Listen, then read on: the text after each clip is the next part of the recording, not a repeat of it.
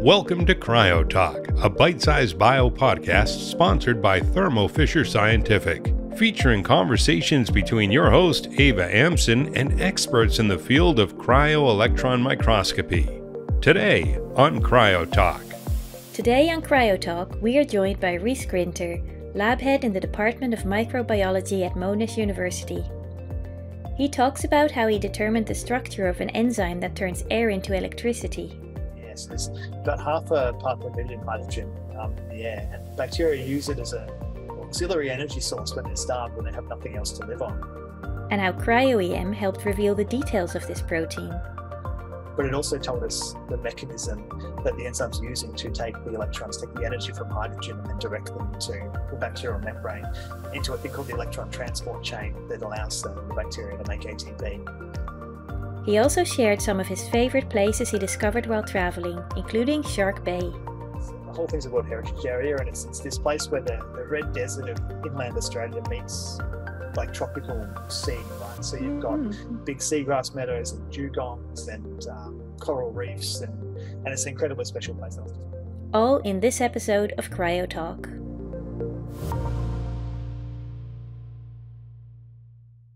Hi and welcome to Cryo-Talk. I'm Ava Amson and I'm here today with Rhys Grinter. Rhys is lab head in the Department of Microbiology at Monash University in Australia. So hi Rhys, how are you today? Yeah, good. Yourself? I'm good.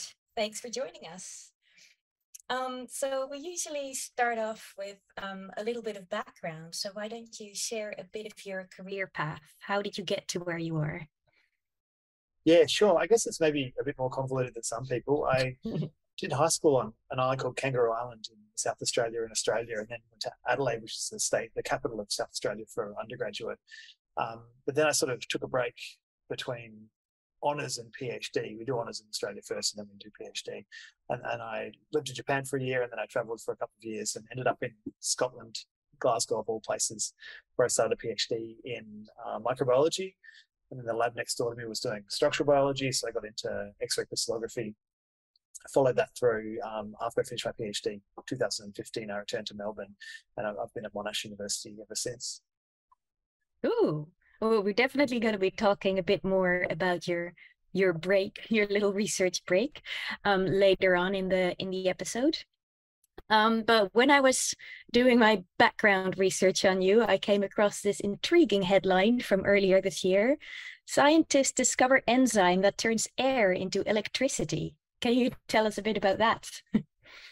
Absolutely, yeah. So this is a bit of a wild ride earlier in the year. So this is a project I've been working on, myself and Professor Chris Greening, who's also at Monash University, working on for maybe 4 or 5 years. And Chris kind of discovered over the past decade that bacteria that live in soils, they utilize the small amount of hydrogen in the air. So there's about half a part per million hydrogen in the air, and bacteria use it as an auxiliary energy source when they're starved, when they have nothing else to live on. And we really wanted to isolate the enzyme and sort of figure out how it works. And so we worked, I think it took us about 4 or 5 years, but we managed to isolate it, purify it, and use cryo-electron microscopy to determine the structure, and basically show using enzyme assays and structural biology that, yeah, this enzyme is capable of taking that amount of hydrogen, half a part per million, and converting it into electricity. Wow. And what could that knowledge be used for? Well, we're hoping to further develop the enzyme to start thinking about making fuel cells and devices that can use electricity either in trace amounts because of the trace levels of hydrogen that are present in the air, or in larger amounts to power kind of, green electrical devices. Wow, that would be cool. It would be very cool. So you used Cryo-EM for this, as you mentioned. Why? What was the advantage of Cryo-EM? Yeah, it's a really good question. So, I mean, I guess I started out doing crystallography, and that's what I learned. And for a long time, that was what I was doing. But this enzyme that we're working on it's very large, 800 kilodaltons in total, and it attaches to the membrane, and it also has a lot of flexibility. And we also can't make very much of it. And so it's the structural target that would be completely inaccessible to crystallography, but the advantages of modern cryo-EM allowed us to basically freeze grids, and the first grids that we collected gave us nice high resolution data. So yeah, it was a perfect technique for sort of studying this sample. So what do you think the cryo-EM structure revealed that you would not have been able to see otherwise? Yeah, so I guess it revealed the structure, the structure of this enzyme complex that we wouldn't have been able to see by any other method. And this is an 800 kilodalton complex, and it's also attached to the membrane, and it's quite flexible. So it was not a target that would be accessible by cryo-EM, so by crystallography. And in fact, we couldn't make enough of the protein to do crystallography. So it revealed the structure, but also we had no idea what this structure looked like. So it consists of 8 copies of one subunit, 8 copies of another subunit, and 4 copies of the final subunit. We didn't know how they went together. And so it told us that. But it also told us the mechanism that the enzyme's using to take the electrons, take the energy from hydrogen, and then direct them into the bacterial membrane, into a thing called the electron transport chain that allows the bacteria to make ATP. Oh, that sounds like it sounds like it was really complicated, like not even really knowing what you were looking for from the start. Yeah, no, exactly. And so we used a method I'm really a fan of for protein purification these days, which was just to chromosomally tag. So we put an affinity tag on one of the genes of the complex in the chromosome, and then just pull it out from its host organism. So Mycobacterium smegmatis is the host organism. And so we ended up isolating another subunit we didn't know was part of the complex, and got all this rich biological information that we wouldn't have got if we just made it more traditionally in recombinant expression in E. coli. Yeah. That's cool. It's kind of like the more realistic situation that if you just looked at one subunit, then yeah. Exactly. And I think this is a real power of cryo-EM, and you see more and more people successfully applying cryo-EM tomography, so looking at molecules in whole cells, and so then you're getting the full context. And I think this is really where structural biology's got to go and where it's going, and it gives us a much more realistic picture of what's going on. Yeah. It kind of brings me to my next question, which is, what was it that initially drew you to cryo-EM? Like, do you remember when you first learned about the technique? Yeah, I do actually. So this was 2013, and I was getting pretty close to finishing my PhD in the UK. And there's, I think it was a CCP4 is an initiative that has made a lot of crystallography software. And they have a meeting every year where people go to and they discuss the latest methods. And there was a talk where I think someone had done like a 3.5 angstrom resolution structure of like a ribosome by cryo-EM. And that was the first time I'd seen anything remotely that resolution that had been done by the technique. And so when I saw that, I was like, wow, I mean, it kind of blew me away.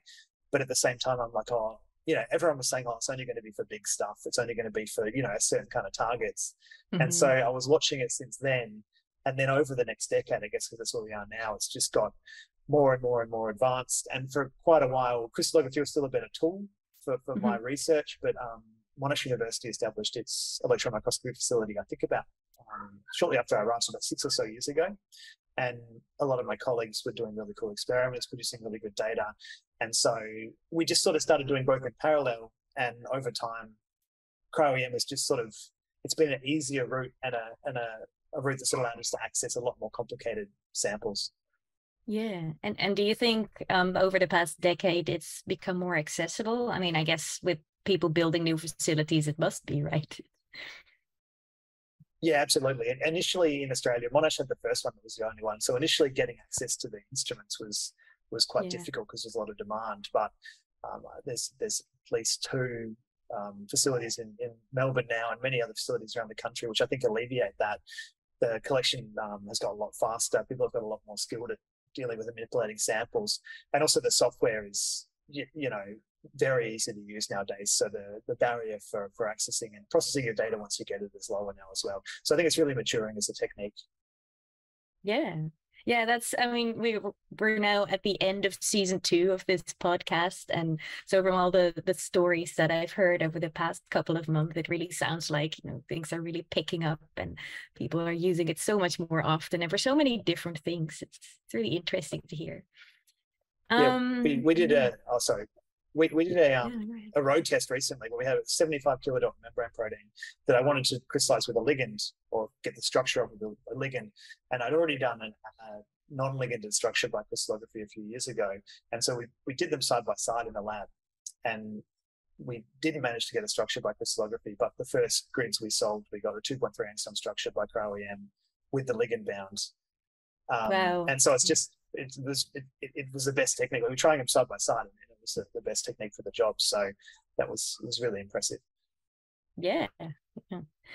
Yeah, so we just talked a bit about, your work from a few months ago and years ago, but what are you working on at the moment? What's new?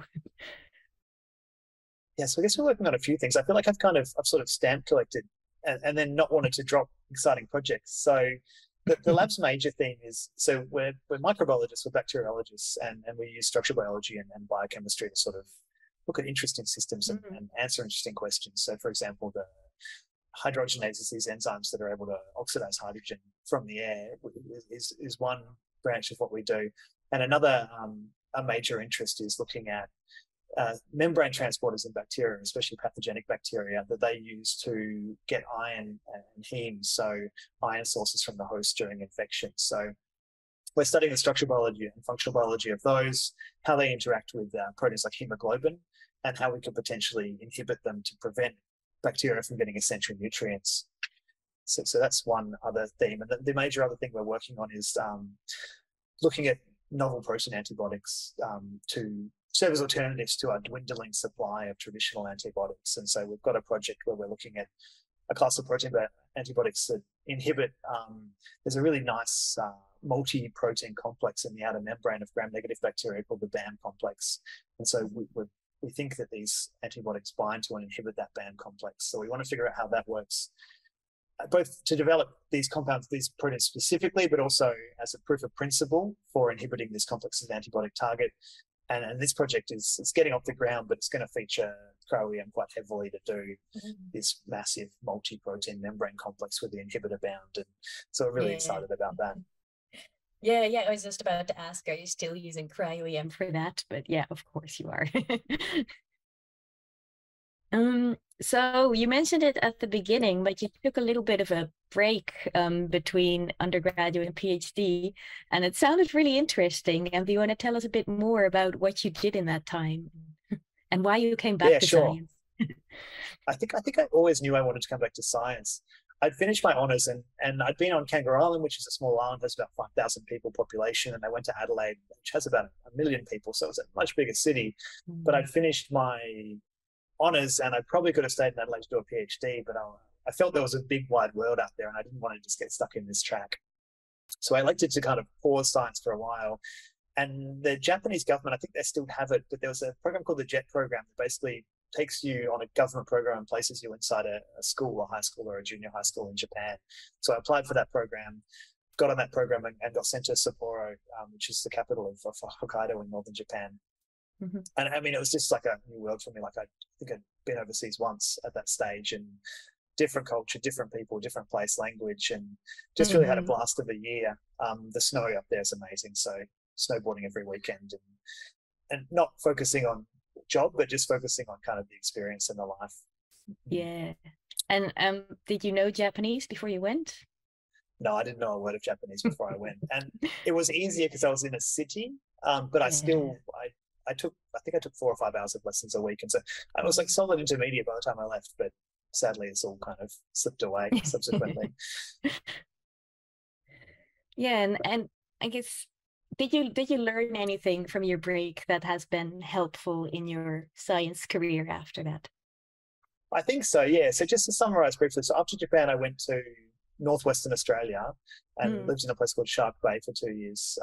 Animal themed names are apparently a thing that I like to do. It was like a solar salt mine. So it was a mine that makes salt from the sea. So I worked there as a chemist for a couple of years, and then travelled from Australia. Well, I took a plane from Australia to Bali, but then I travelled from Bali to Scotland without flying. So went all through Southeast Asia, and then ended up going across into China and across through Kazakhstan, across the Caspian Sea, and then through into Europe. And I mean, I think that's really taught me about, I don't know, different people and different cultures, and how kind of the world meshes together. And I mean, how science is a fantastic career because it's completely transferable to many, many countries, right? So I could see myself living in multiple places, but this would be an option I would have if I pursued a career in science. Yeah. But yeah, and then you decided you wanted to do your PhD. What was kind of, how did you know that your break was over? I think there was a few things. So there was a point, because I was a process chemist in Western Australia, and there was a point where like I should have been doing the process chemistry, but there was like this really interesting side project where we were looking at the composition of highly concentrated brines, and I really wanted to do the experimental side of it more than the operational side of it. And so I think that was the point where I was like, well, I have to go back and do a PhD at a certain point. Yeah. And then when I arrived in Glasgow, it was 2009, 2010. So it was the middle of the global financial crisis. And so there wasn't really any other jobs anyway, to be honest about it. And so I thought it was a great time to do the PhD I'd always wanted to do. And so I applied for some programs at the University of Glasgow and was lucky enough to get a scholarship, and things went from there. Yeah, no, I finished my PhD in 2008, so yeah, I know what you mean about there not being any jobs around that time. Yep, you just take what you can get, you do what you can do. Yeah, so a question that I actually ask a lot of people is that, do you have any favorite places that you've traveled to? So you've been in a lot of countries, especially with the overland journey from Bali to Scotland. So any favorite places that you've come across along the way? I think so many, to be honest with you. It's really quite hard to pick. So Kangaroo Island, where I grew up, it's fairly dry island. Sometimes got quite a Mediterranean climate, but the coast, beautiful sandy beaches, surfing, great fishing, really good diving actually. So this is still a place that I consider really special. Shark Bay, where I was living, it's the whole thing's a World Heritage Area, and it's this place where the red desert of inland Australia meets like tropical sea, right? So you've got big seagrass meadows and dugongs and coral reefs, and it's an incredibly special place. I was just back there a few weeks ago actually, went up for a fishing trip. Snowboarding in Japan, the Highlands of Scotland, like Tuscany in Italy, Istanbul. I don't know. I mean, it's impossible to pick just. And they're all so I mean, different. I just think the world's kind of a fantastically interesting place, right? Like, yeah. I've got a few quick fire questions for you. Do you have a favorite book that you could recommend people? It's a good question. I think if I had to say, one piece of literature that I would recommend, I would say 100 Years of Solitude by Gabriel Garcia Marquez. I think it's just a beautiful piece of literature that captures so much of humanity. And I'm reading less literature these days. I should get back into it. So that would be a book I would definitely recommend. And what about films or TV shows? Do you have any favorite screen things that you can recommend? Yeah. So I've been watching less TV shows and cinema lately, but still getting into a few things. But I was recently in the United States. I went across to California, and I watched the entire series of Chernobyl from start to finish on the plane, and I was just blown away. It was, I mean, it was a captive audience, and it's a tough watch, right? Like it's really, but yeah. I had the time to appreciate it, and it was just this really slow burn. I got to the end of it, and my wife's from Eastern Europe, from Serbia, and I thought they captured something about the culture and the people so well, but just laid out this whole story. And so I would really recommend that as a series. Yeah. I still need to finish it. I started it during the pandemic, and it was just a bit too much. There was a whole global pandemic going on, and I'm watching this thing about Chernobyl, and I was like, I just can't deal with this right now. But yeah, should pick it up. Yeah, again. I think I started Man in the High Castle in the pandemic, and then I was like, no, thank you. So I totally get it. Yeah. Do you like listening to music? Yeah, I listen to a fair bit of music, and these days it's pretty eclectic. In my younger years, I guess I was kind of a bit of a music snob. I listened to a lot of like indie rock, and I was like, oh, you can't listen to this, but you can listen to that. And, but in more recent times, I've become completely agnostic, and like anything that sounds good, So yeah, a lot of 80s, a lot of 90s, a lot of still quite of alternative kind of indie rock, like stuff like Neutral Milk Hotel and the Decemberists and the Shins and things like that. But also, my daughter's 5 and she really likes, Katy Perry, and she's getting into Elton John. So I kind of follow along, and I don't regret, but I think it was a poor decision on my earlier self's part to be exclusionist about what music was good to listen to. And if it makes you happy, then you should listen to it. Yeah, it is fun to explore lots of different types of music too.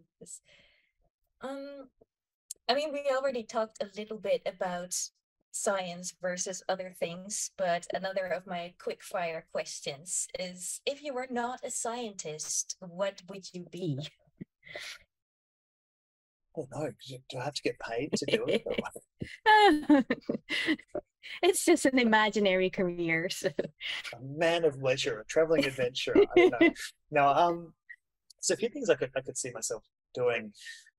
I think I could probably cook for a living. I really enjoy cooking. So, and there's a certain kind of parallel, I think, to being in the kitchen and having that organization and being a scientist. I think we were discussing it the other day, and I think being a chef would be so much higher pressure. It's like, if an experiment fails in the lab, it doesn't matter. You just do it again. If it isn't right and the meal goes out that's bad, then there's real world consequences. So that would be high pressure. Yeah, it's real people eating your food. But aside from that, I mean, I think I might have enjoyed being an engineer. Like, it's nice being a scientist, but one thing that you're discovering new knowledge, but whether or not that new knowledge is translated is sometimes not up to you. And so maybe being at the other end of it, where you're taking established knowledge, but you're trying to make something or maintain something that keeps society running. I think I could be quite satisfied doing that. Yeah, and you mentioned you like cooking. Do you have any favorite recipes, any favorite things you like to make? My wife kind of ribs me because I don't like to repeat cooking things too much, right? So it's like everything's on a 3-monthly rotation. But so tonight I put a lamb shoulder on this morning and slow cooked it all day at 120 degrees. And so basically you put it on a bed of onions, and then it just kind of cooks down to tenderness, and then you take that and put it in tortillas with some Greek salad and some salsas, and this is delicious. I think this is it for the amount of effort it takes to cook. I think it's a winner for me. Yeah, it takes a long time. You need to plan. You can't just decide last minute. And then the last question is always a difficult one for maybe, or an interesting one. Is there any piece of advice that you've received during your career, or anything that you would want to pass on to scientists who are just starting out? Yeah. I mean, I think you have to be really interested and passionate about what you're doing. And I think this was something people on other podcasts said, but you want to wake up in the morning thinking about something and wanting to do something, not because you have to, because you want to. And then once you have that isn't enough. You want to pick a good lab and pick a good project, and then inevitably you're going to get failure after failure. You're going to have your grants rejected, you're going to have your papers rejected, and it's going to really make you feel like this path is quite difficult. But if you have the intelligence and the passion and the perseverance, then there's a good chance you'll still get to where you get to. So try not to let any individual setback get you down too much. It's good advice. So thank you, Rhys. Thanks so much. It was really good catching up with you in today's podcast. And that brings us to the end of our episode today. So thank you, everyone, for listening to or watching Cryo-Talk.